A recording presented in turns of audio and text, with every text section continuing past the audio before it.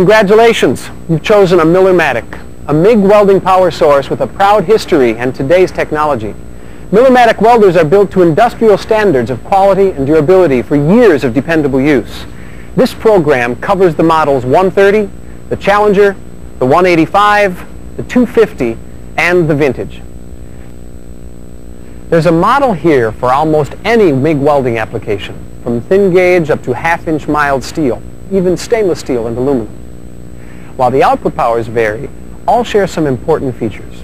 An industrial quality self-contained wire feeder with cast aluminum drive roll housing and reversible drive rolls for solid or flux cord wire, a rugged 16-gauge outer case, easy to operate heat controls and wire speed fine-tuning, thermal overload protection of the power source, a gas solenoid valve, and the power cables, work cables, and MIG gun assemblies necessary to get you up and welding in a hurry.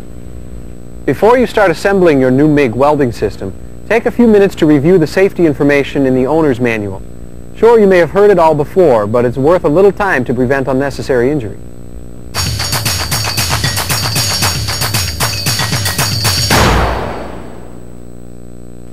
Supplying primary power to the Millermatic 130 is as simple as plugging the machine into a standard 115-volt AC 20-amp household receptacle.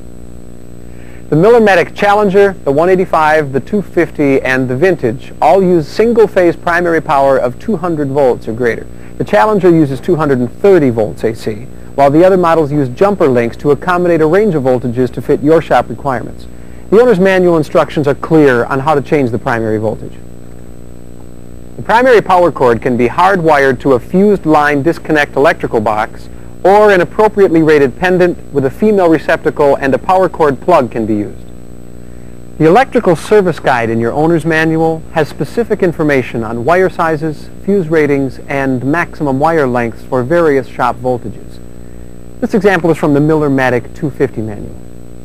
In addition to safety information and primary power hookup, your owner's manual contains helpful instructions for attaching the work table clamp, installing the weld gun, setting the polarity for solid or flux cord wire, and properly installing the drive roll.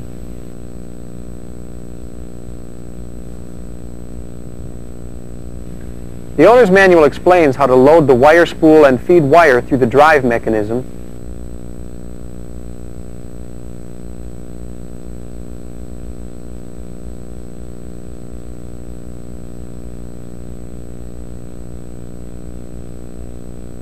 and to the weld cable and MIG gun.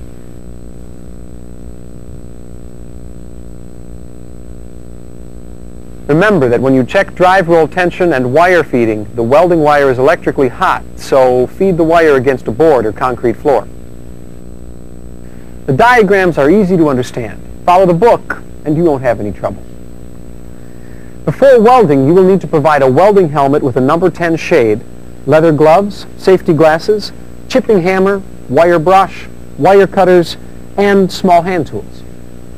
The Model 130 and the Millermatic Challenger come complete with a sample spool of 030 flux cord welding wire, so they're ready to weld right out of the box. But to get the full benefits of the MIG process, you'll probably choose to have a cylinder of shielding gas, a regulator flow gauge, and a gas hose.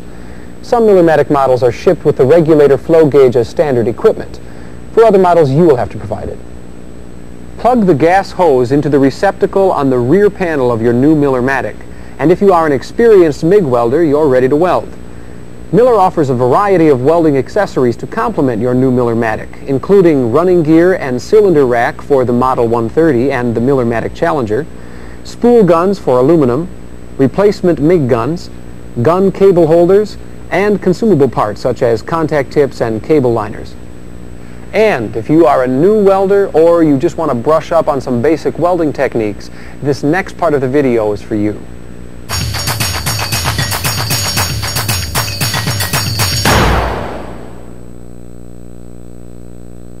We'll be using a Millermatic 130 for these welding demonstrations. We've already done the initial setup of the machine. A spool of 030 solid welding wire has been installed and fed to the gun, and a bottle of shielding gas is in place on the optional running gear cylinder rack. We have a couple of things left to do before we're ready to weld. First of all, we need to adjust the shielding gas flow rate.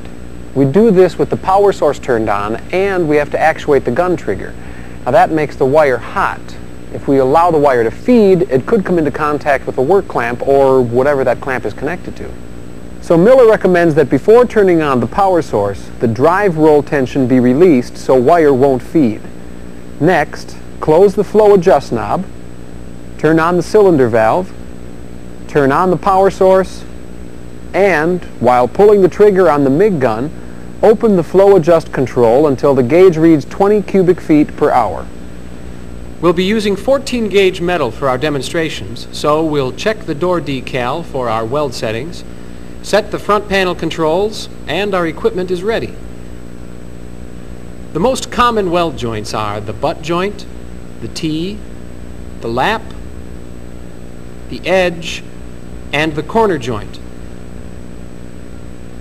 There are two angles that you need to be concerned about when you're making a weld: the travel angle and the work angle.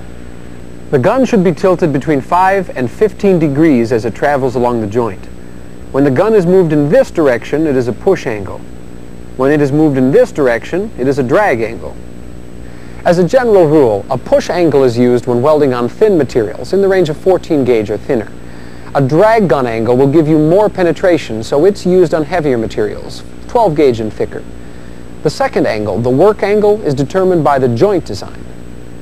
For example, when you're welding a butt joint, the gun should be held so the angle is 90 degrees to either side of the gun.